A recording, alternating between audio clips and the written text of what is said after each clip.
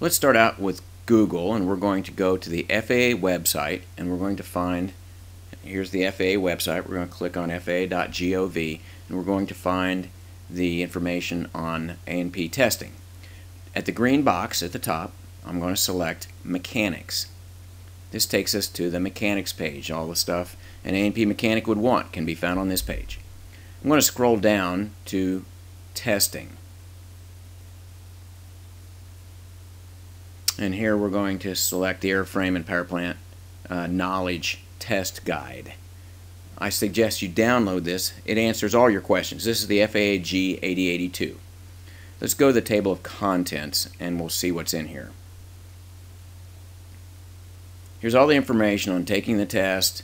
If you're dyslexic or anything like that, they've got ways to help you take this test.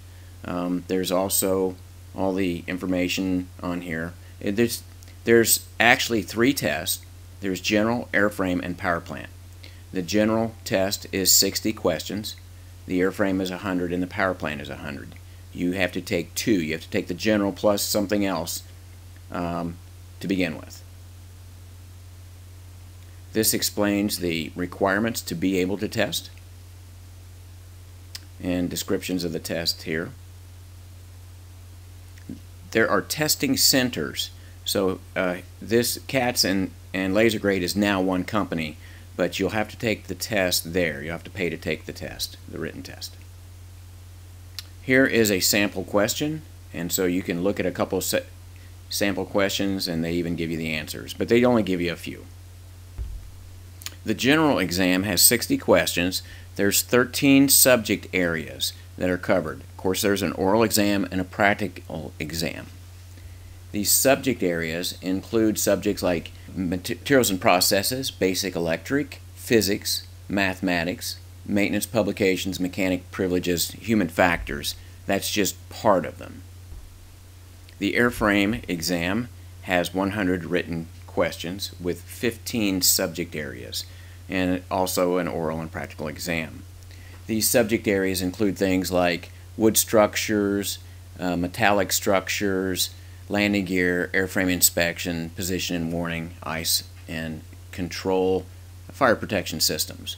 That's just an example of your airframe subject matter. The Powerplant, very similar to what we've seen before, 100 questions on 13 subject areas with an oral and practical.